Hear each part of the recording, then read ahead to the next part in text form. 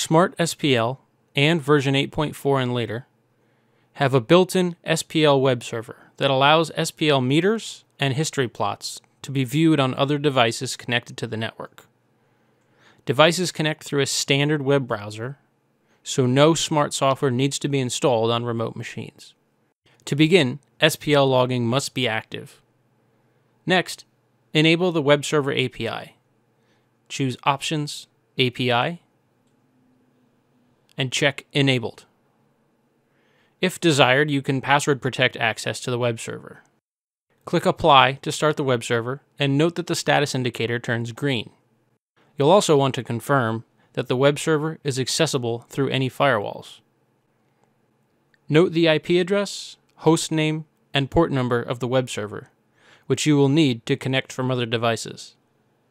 Hovering your cursor over the IP address in the API Options dialog will show you the IP addresses of all connected network adapters on the host computer, but in most cases, the main displayed IP address will be the proper one. To run the web viewer on a client device, ensure that you are connected to the same network, and then open a web browser. Enter either the IP address and port, or hostname and port. To connect to the web server from the same machine that is running Smaart, you can also use localhost as the hostname. Make sure to disable AdBlock plugins for proper performance. The web viewer can operate on local area networks and show production networks without the need for an active internet connection.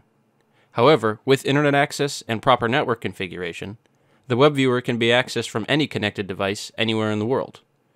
It can also be accessed via tablets and smartphones. The Web API has access to all inputs and measurement types that are configured for logging in the host Smaart session. You can create any number of real-time meters and also view up to 30 minutes of SPL history for 2 metrics on a selected input channel. The Web API also includes a clock widget that tells you the current machine time on the computer running Smaart. To create a meter module, click the Create Meter button in the upper right corner of the page, then select the desired input and metric you wish to monitor using the drop list controls on the meter. The white and black buttons select the light or dark color scheme, and the frames per second selector sets the update speed for the meters from 1 to 8 times per second.